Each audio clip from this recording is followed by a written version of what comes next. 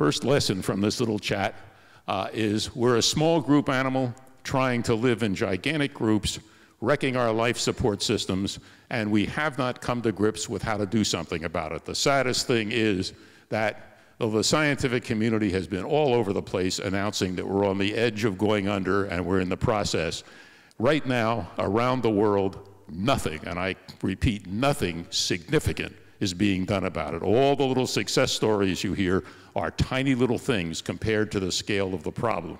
If we are going to solve our problems, one of the biggest tasks is to re-engineer the entire energy system of the planet.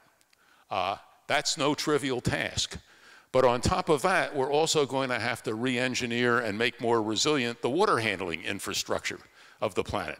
Haven't even heard discussions of either of those things, even though a paper I was reading this morning was discussing the issue of whether or not we're going to go to the point where large parts of the planet simply become uninhabitable because there will be periods of such heat that people simply can't survive it.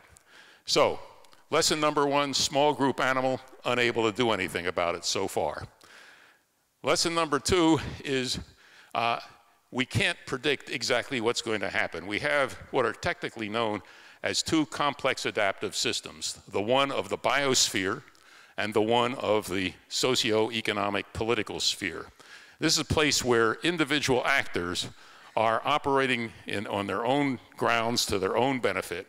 When you have two complex adaptive systems now finally operating together on a very large scale, there's a huge amount of unpredictability put in. What you can predict is we're going to have emergent disasters. What you cannot predict is exactly when they're going to happen, how long they're going to be, how bad the consequences are.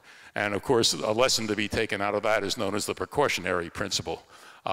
If you have to be in the hospital at 20 after 3 to pick someone up, and you know it normally takes an hour to get there, but you have to pick them up, you leave an hour and a half ahead of time. We're not leaving an hour and a half ahead of time.